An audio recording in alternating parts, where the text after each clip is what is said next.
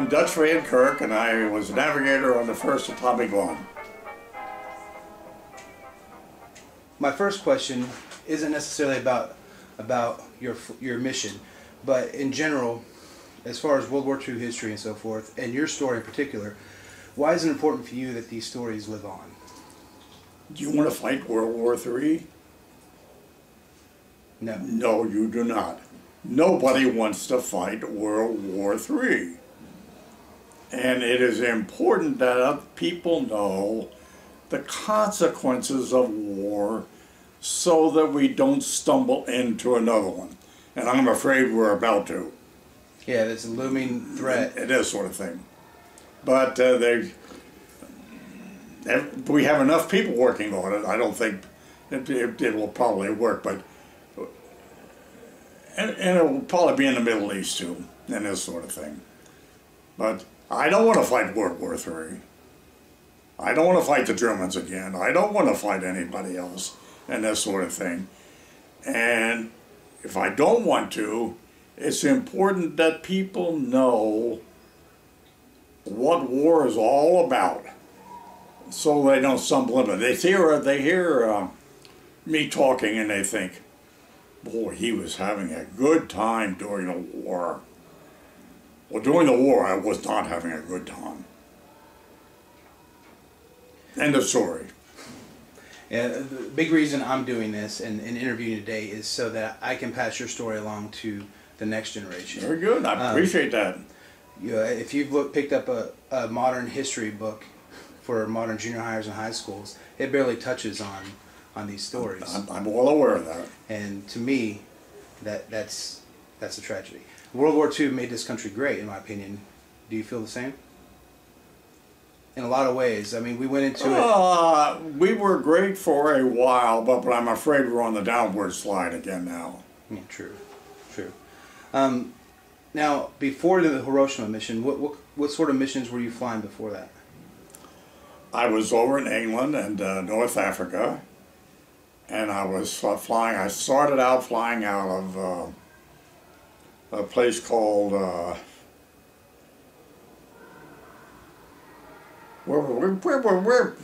some airfield up north of London, and we were just flying ordinary missions.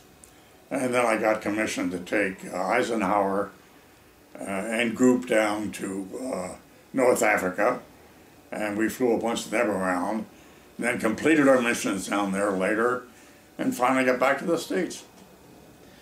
When did you head to the Pacific? Was it right before the Hiroshima mission? Were you just selected for that, and that's when you went, or? Yeah, we were all back in the States. Tibbets was back in the States. Fairview was back in the States, and so was I. And Tibbets got command of the 509th outfit with authority to select anybody he wanted by name to be in the group. And he selected Tom Fairview and me. How'd that make you feel to be hand-selected by Tibbets? Like my head was on a block. No, we really didn't. We were confused. We didn't know how we were going to do it. We were convinced we were going to do it, but we didn't know how we were going to do it or anything else. And we didn't know whether we were just being expendable or whether this was going to be part of the end of the war. In some of my research, did you guys drop the pumpkin bombs in preparation for? Oh yes, a lot of them. And those were all over Japan targets, Japanese targets. No. We transferred. We bombed a few of them out of Wendover, Utah, also.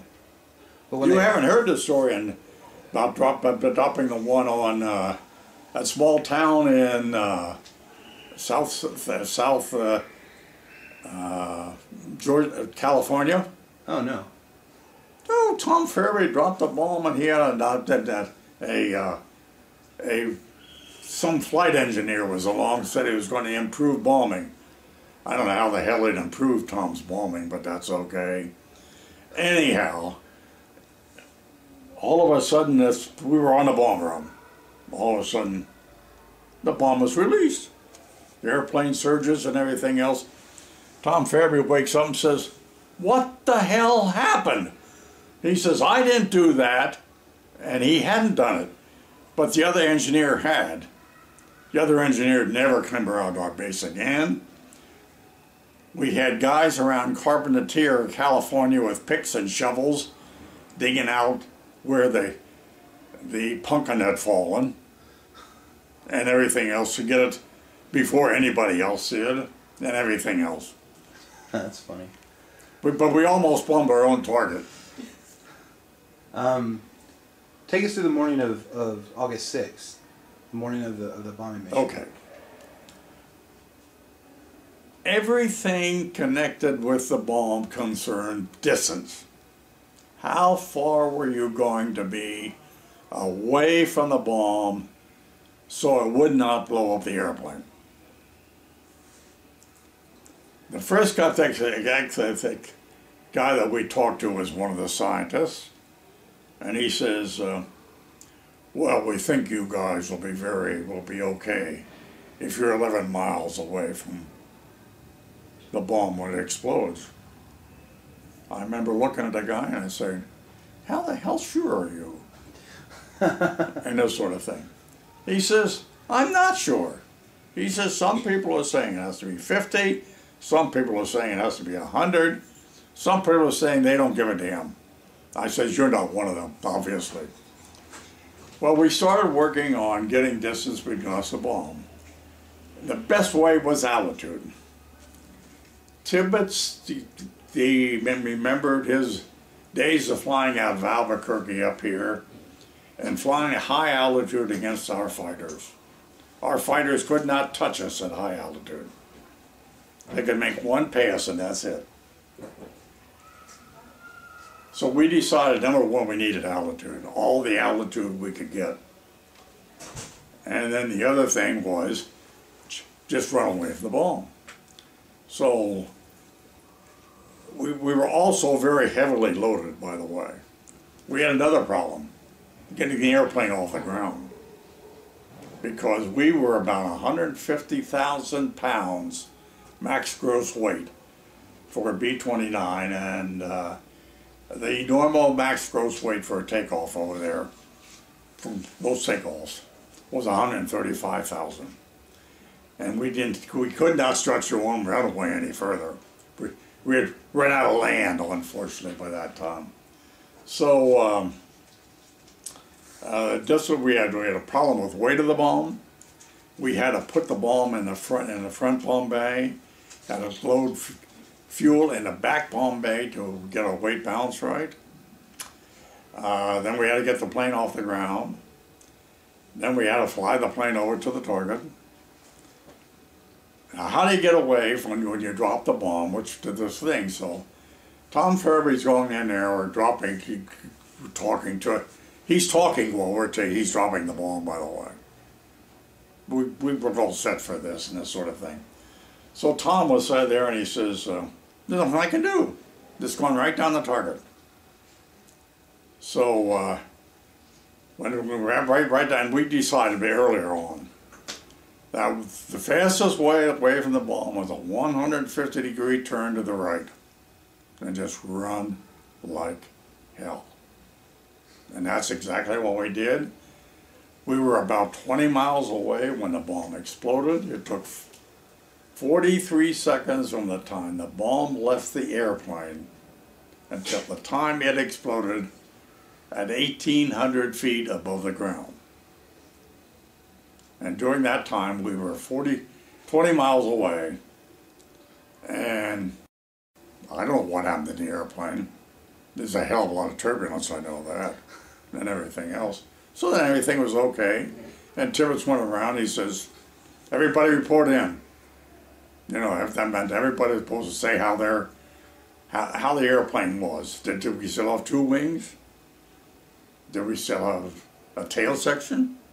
And everything else. Everybody reported in okay, so Paul says, okay, he says, I'll just turn around and take a look at what had happened. So we turned around and flew back toward the target, and All we could see when we got back there was the city of Hiroshima covered with dense black smoke and dust from the, it was kicked up by the bomb. So we couldn't see anything, so we decided to go home. That, end of mission. And after the mission and you returned back to the States, were you yourself and then the rest of the crew, Tibbetts' crew, regarded as heroes on your return? I don't think so. I don't think I was ever regarded as a hero. Well, we didn't return right away. We had to go up to Japan first. Mm-hmm. We flew up to Japan. We got some of the scientists from the Japanese program. We took them with us down to Hiroshima, where we could not land because of no airfield. And then we were down to Hiroshima, where we could land. And the commanding officer came out. All he wanted to do was surrender his sword. Have my sword, sir. And that sort of thing. And this sort of thing. So everybody debated about who was going to take his sword. Tibbetts finally told some sergeants to take it. And this sort of thing. We were then driven 2 vehicles to take us into Nagasaki. 1927, about 1927 Chevrolet models. And they both broke down before we got into Nagasaki. And I got a beautiful picture of Tibbetts explaining to a Japanese driver what's wrong with his 1927 Chevrolet. Tibbetts doesn't speak Japanese. The driver doesn't speak English. And anything else. It was the blind leading the blind. But we finally made it there. We went into Nagasaki and stayed there 2 days, and that's it. And then later on, I went over to the bikini test. I didn't want to, but they says, you are essential. You will go to the bikini test. I says, but I got 1,000 points, sir. And the guy says, I don't give a damn how many points you have. You're going to bikini. Did you stay with the Enola Gay the whole time, or? Because I read that Enola Gay got reassigned to the bikini test as well. Yes, I was with the Enola Gay during the bikini test. Sometime thereafter, it was sent to Phoenix to be chopped up, and they rescued it. However, and it's down in the Smithsonian. Have you seen her since she's been in the Smithsonian? Oh yeah, many times, many times. Then we sued. I've seen the boxcar in Dayton. Yeah. And that was a pretty neat sight. And they had the boxcar, they let a lot of the people go through it a lot of times. And the people went through it and took what they wanted. And everything else. The Enola Gay, they didn't do that. The Enola Gay is better preserved.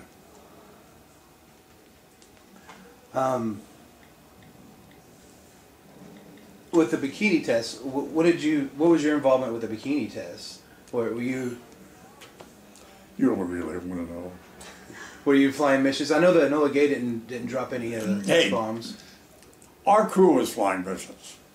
Tom Farabee was dropping bombs for record. They had a contest going on. You got to drop 6 bombs for record, and the winner will drop the bomb at bikini.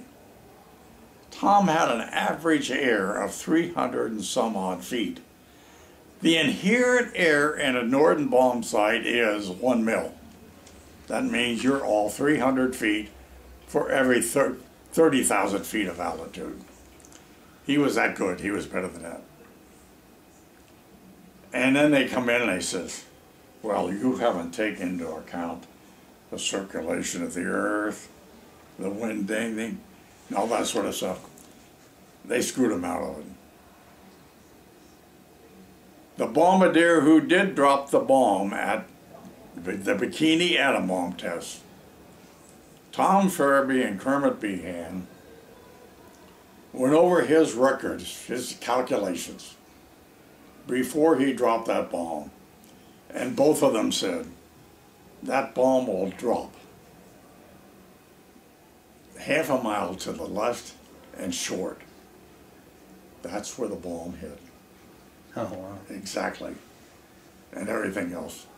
So we were urged to get out of bikini as soon as possible, which we did. Flew back to Washington. That was good for me. I got out of the service and went back to college. Nice. So, what did you do for fun back, then? Did you follow any sports teams? Fun when? Doing it while I was in the service? Yeah, when you're on your rec time, if you had any. What little you had. No, we played baseball. Oh, nice. We didn't follow the sports teams, nah. But we played baseball. Her husband broke a colonel's nose one day, I remember that, and everything else. There was a play at the plate, and Tom Farabee slid into home, and Butch Blanchard tagged him in the face, then broke his nose. Several weeks later. He got the out, though. What's that? He got the out, though. The what? He got the out? Yeah. Several days later, the same thing in reverse happens. Butch is on third base and Tom is catching. Tom gets the ball and Tom says, God himself would not have released that ball the way I held it on to. And he tagged Butch Blanchard right in the face and broke his nose too, but that's okay. Awesome. Yeah, we played a lot of baseball and did a lot of things like that. Have you had the opportunity to meet any of the survivors of the bombings over Nagasaki or Hiroshima since the war? Unfortunately, yes. And if you don't mind me asking, how did that go for you? I mean, how did it make you feel? I know I was right when we'd say we were right and proper in dropping the bomb in order to end the war and stop the killing. And I think anything they say is not going to change it. Yeah, had we invaded, we'd have lost hundreds of thousands more lives on both sides. So, well, that about wraps it up for me. I appreciate your time. Thank you now. Thank you very much. Do you have any questions? Sue, do you have any? What do you do for fun nowadays? I'm 93 years old. He still plays baseball. I should. Now, Tom was a baseball player. He was. He was a property of the St. Louis Cardinals as a catcher. He'd have been catching for the St. Louis Cardinals the next year if he hadn't gone in the Army. Wow. He was that good. Wow. You should see his hands. Every finger was broken. And everything. I was a catcher. Yeah. And a guy out in California one time says, I'd like to make a cast of your hands.